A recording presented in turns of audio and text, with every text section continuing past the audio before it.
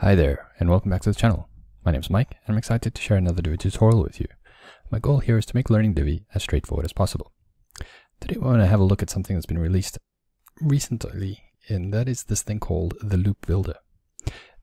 Prior to this, I made a video on the thing that we were most excited about previously was the Flexbox.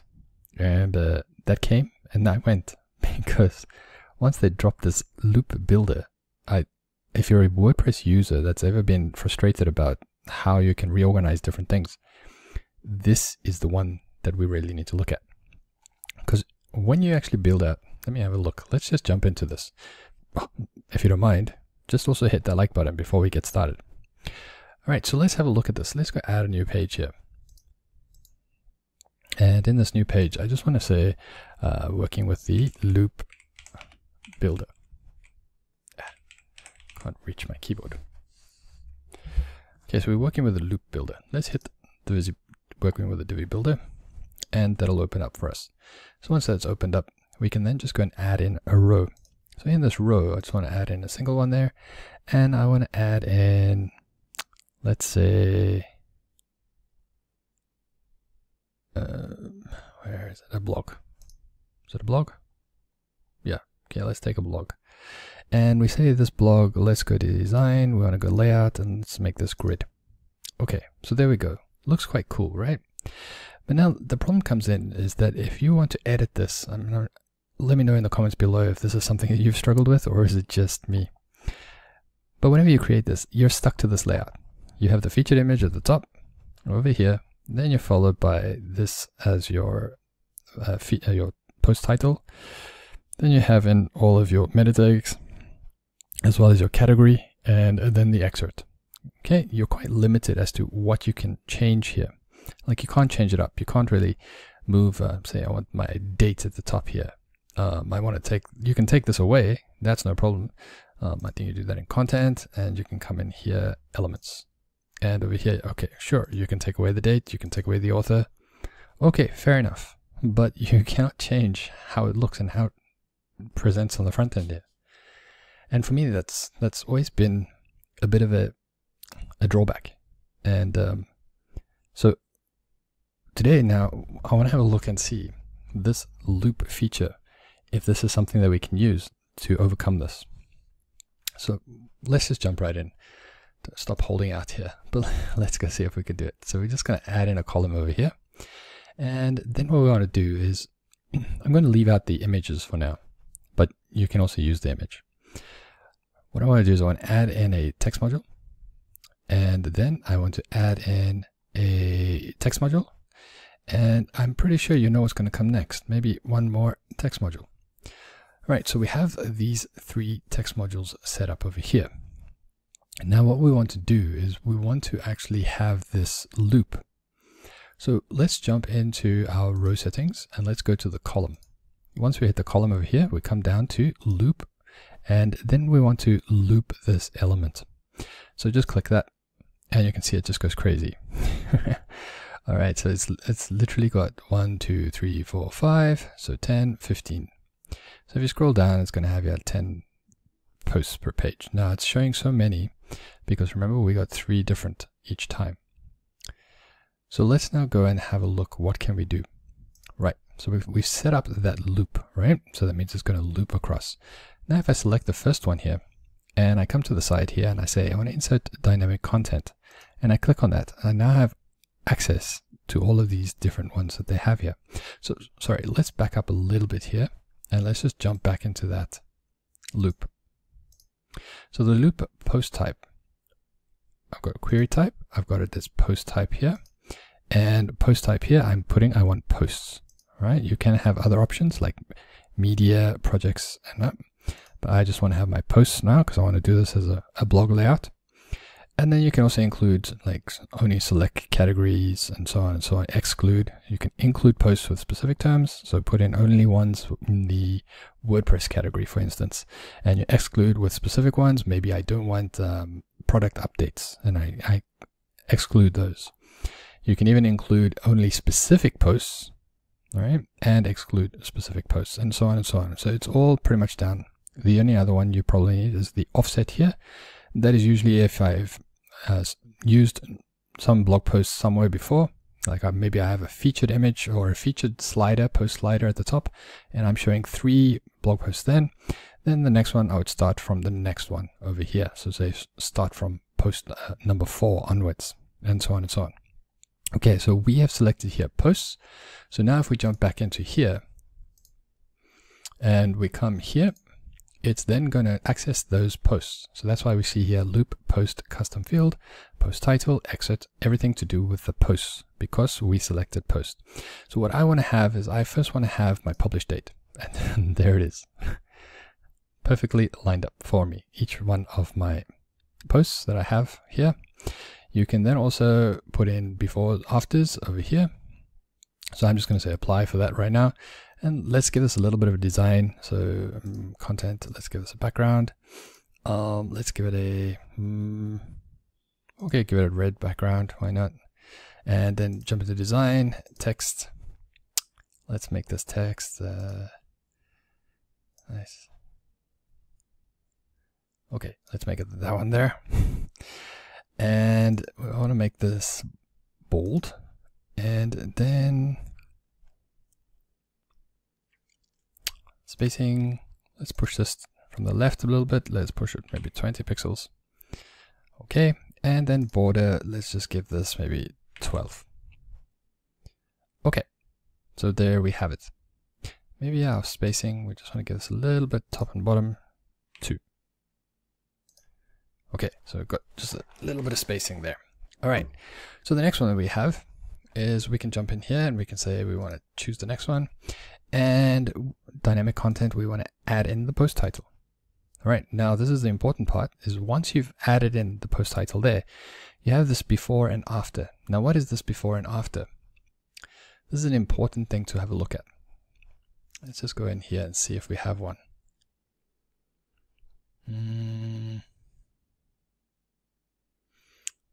Okay, let's go to my one. Just jump in here quickly, and you can see here we have the different titles. If I inspect this, you can see here that each one of these titles are actually put as an H4, right? They're not just regular titles. Now, why do we want it H4, or an H3 is probably even better? We want to put that as such because if SEO, if anybody, any of the crawlers come and check out your website, you want to make sure that your titles stand out as titles and not just another text module. So for me, as I would always make these ones either an H3 or an H4. So to do so, all we do is we come here and we just put in H3, and after we want to make sure we close that off, we just put H3 again with that tag over there. And then that'll make these stand out quite nicely. They're now as a title, and if we say apply, they're now stay as an H3 title. So if we come into design, we'll go to heading text, H3, and then we'll make the changes for it over here. So you can see as I change it there, it's actually being reflected. Okay, so that's done. All right, so far, so good. Let's have a look. We jump into the last one, and I'm sure you could have guessed this would be our exit.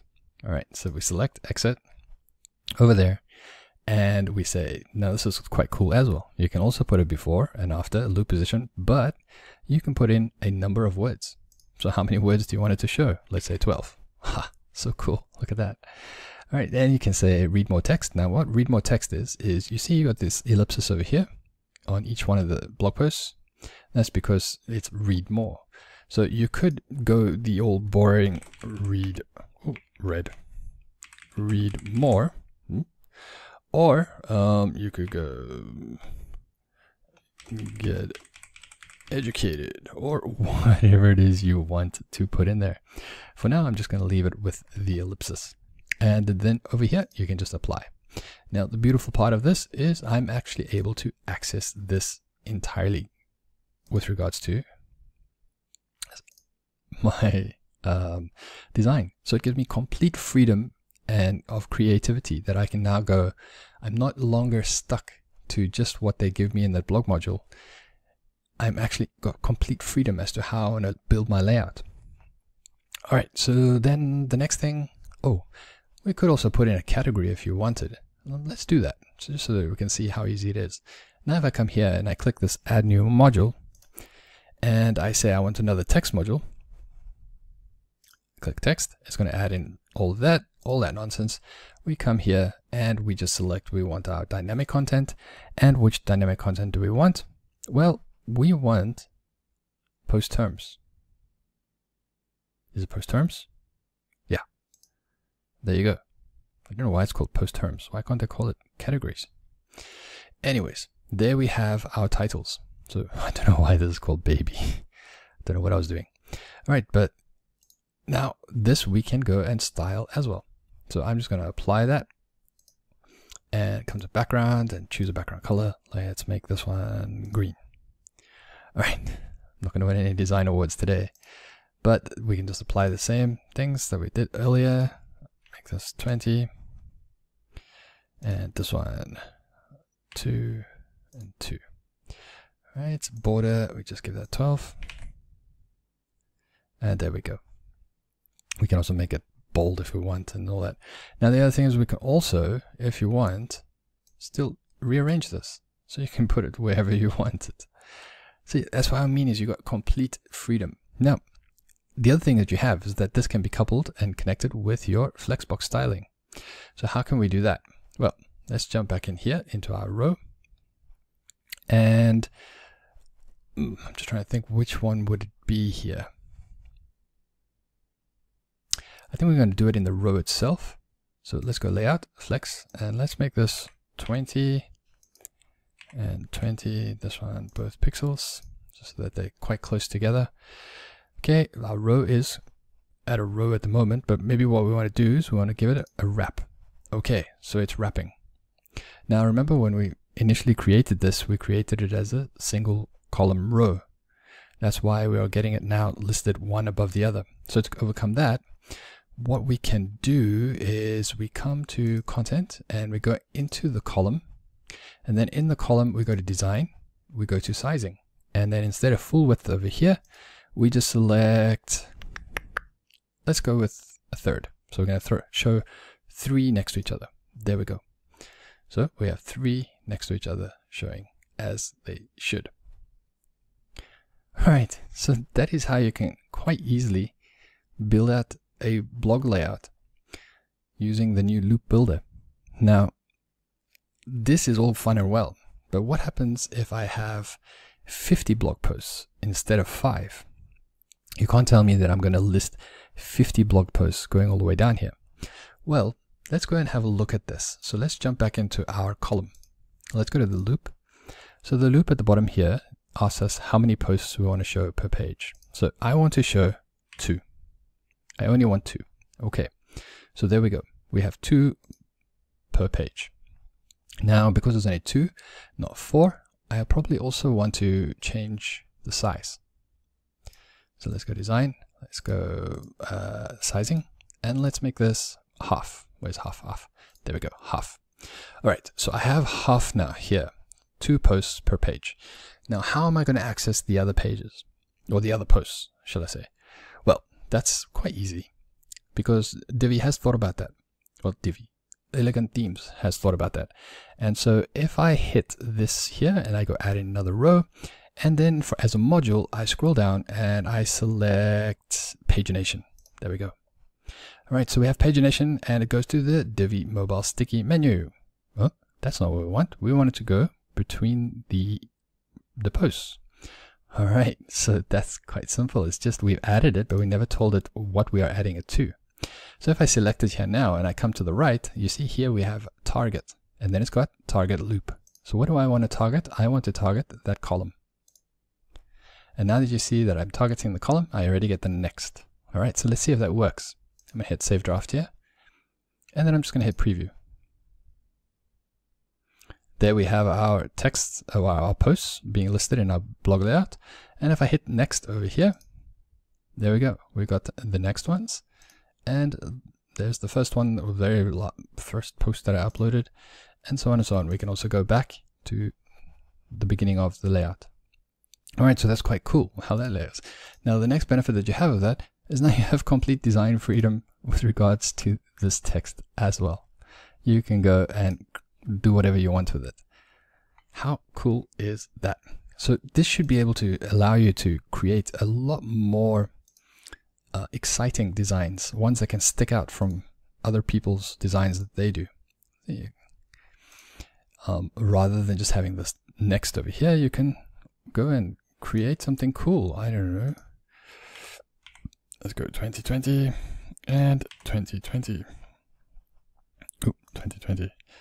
All right, and we make the next link's text. Let's change that color to, I don't know, some deep purple. There we go. I'm not going to win any design. All right, and there we go. Now we have some cool styling on the next button there as well. All right, so that, as I've stated over and over, and I'm probably sounding like a stuck record, this gives you so much creativity now that you can, freedom of creativity, that you can really go and build out these things as you want. Now, the added benefit to this is you're not restricted to only building out blog layouts. As I showed you earlier, is that if we go back to that loop, you have ones that you can build out media, you can build out projects, and all these kinds. If you have WooCommerce installed, you can even do WooCommerce. So you're not restricted just to doing one little thing, but it applies to all. The only thing is that the process will remain the same. How you do it, how you implement it, will be the same across all the ones that you implemented. Okay, so that's all I wanted to cover today with regards to the loop builder. I'm sure you can tell maybe in my voice, it's got a little bit, maybe 5% extra excitement today with regards to this feature compared to my previous videos. And that is because I'm so happy that this is now finally out and it's working. So the only thing also to remember is that you only get access to this in Divi 5. It's not available in Divi 4. And in Divi 5, also make sure that you go to update so that you get at least 19.1 public alpha. All right. Before that, you're not going to get access to this. So make sure you update to at least this version. Okay, other than that, I want you guys to, hope you enjoyed it, hope you found this useful. And if you did, remember just to hit the like button below, because that keeps me motivated to create more content. Speaking of motivation, creating more content, I hope to create more content going forward. So if you found this useful, you want to know more, just hit that subscribe button so that you don't miss out on any videos coming your way. Other than that, we'll see you in the next video. Have a good one.